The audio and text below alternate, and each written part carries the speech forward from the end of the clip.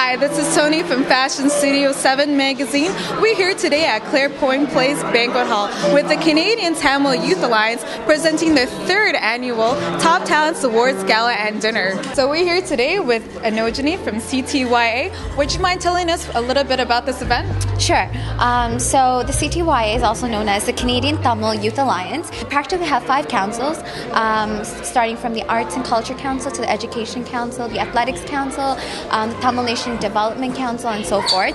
And we hold events and create platforms where youth can put their talents into these councils and shine in our society, so where they have an area to show what they're made out of. Awards are given to Tamil youth who have shown great achievement in specific fields in society, so arts, academics, sports. What would you say is the biggest award here to be won? Well, I think they're all on the same platform here, because there is no hierarchy in CTYA. I mean, like, everyone's worthy of their own achievements.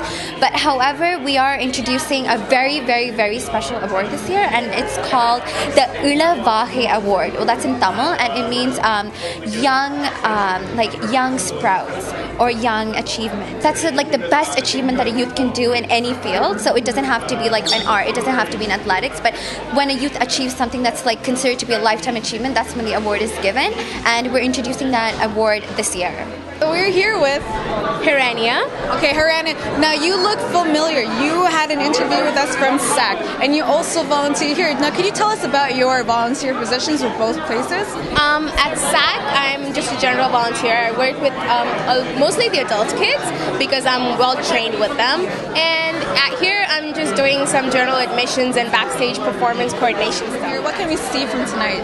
Well, this is actually a great recognition and an appreciation for Canadian Tamil youth, because we know a lot of the Canadian talent, they're like all the YouTubers and sports teams, everyone, they do not get as much appreciation from our community. We want to uplift the talent, and we want to bring out all these talents so the world can see who we are and how much talent they have. My name's Ramana. I'm Education and Career Development Director. And for this event, that's a good question. Right now I'm just doing security. Leading up to this thing, selling of tickets. So we're here today with the directors of this event. Now, can you tell me a little bit about what we should expect and what we're going to see and who's important in this event? We're going to see a lot of local Tamil youth in our community which are doing wonderful things. Such YouTube stars as Boy Wonder, that's correct. And we have a couple local musicians and artists which are going to be performing. So over here we have Tharmia. Now Tharmia, could you tell us what you do?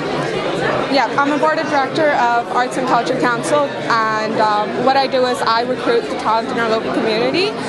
What can we expect to see here tonight? Tonight, it's not the talent. Tonight is Top Talents, where we are bringing in a lot of new faces with amazing talents, and we're hoping to give them a venue and get recognized for what they do and shine brighter in the greater Toronto area as well. Hello everyone, we're here today with Ken Karupa. Now Ken, can you tell us what you do?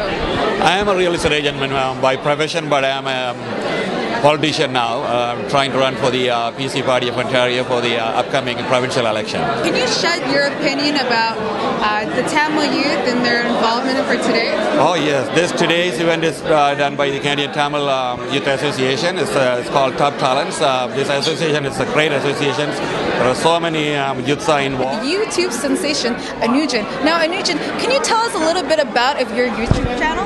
Well, basically I just talk about like topics that relate to like the South Asian community, so like different stuff that they do, and I just poke fun at them, right? So yeah, that's basically it. So you make fun of your own culture. Now tell me, how does that work out in favor for you? Well, I make fun of it, but like at the same time, like, you know, I raise like different issues as well that happen in our community. So even though, like, I have my funny videos and I have my more serious videos. So we're here today with the Honorable Brad Goody. Now, could you tell us what is your ministry about? I'm the Minister of Economic Development and Innovation for the province of Ontario. Now, could you break that down a little further for those who don't know what that is? Well, my job is really to help grow the economy, to help make our economy stronger, to ensure that we pass on to the next generation of Ontarians a strong, growing economy. Are you presenting any awards tonight? I'll have the honor of presenting, I believe, the Visual Arts Award tonight, so I'm looking forward to doing that. It's all about building a more innovative future for our young people. I've been involved with the Tamil community for, well, 20 years now, and I've watched it grow from a small group now, very significant population. It's a growing community, it's a vibrant community, and you just look at the talent of that young population, and you know the Tamil community of the future in Ontario is going to be very, very strong. So we thank Brad for coming out today. Stay tuned, we have more to come.